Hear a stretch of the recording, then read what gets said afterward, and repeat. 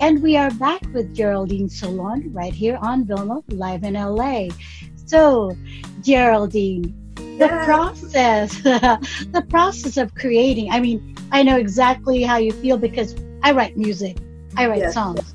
So, walk us through how you would teach somebody, or, you know, your process in creating a novel.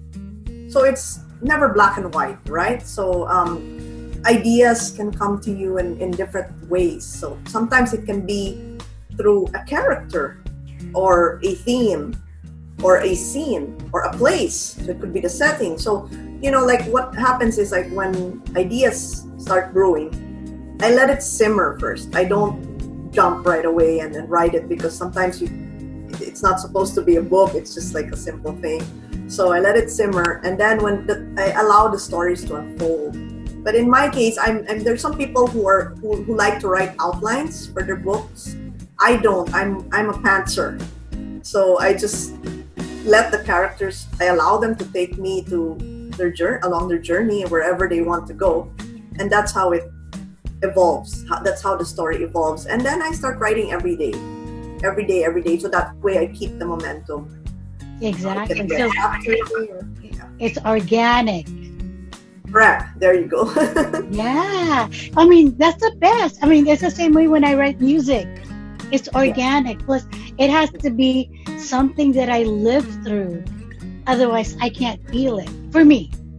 It's an emotional experience. I mean, writing is a creative expression, right? So, especially if it's not just writing, because writing novels is fiction. So you're actually a storyteller.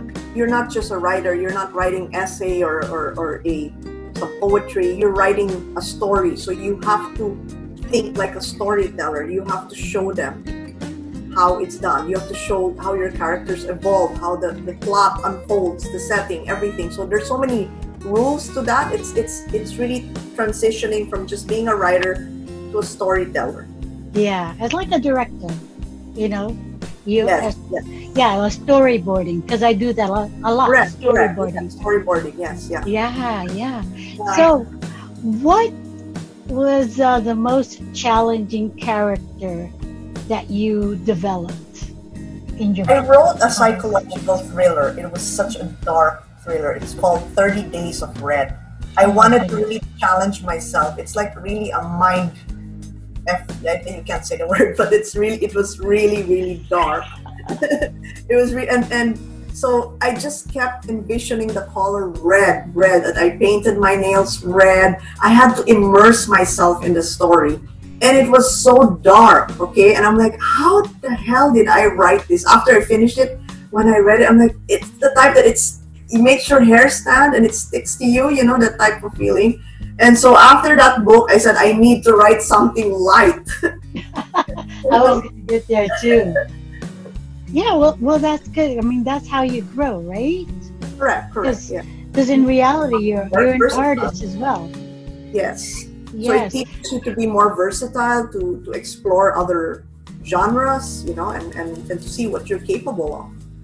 Yeah. Well, let me ask you this. So you're writing that, and you do write every day. So with that character, you were immersed in it. How long did it take you to get out of character and just like calm down? About 2 weeks, because I wanted to write something light. So I wrote Midlife Crisis Diaries after that. And that was a happy thing.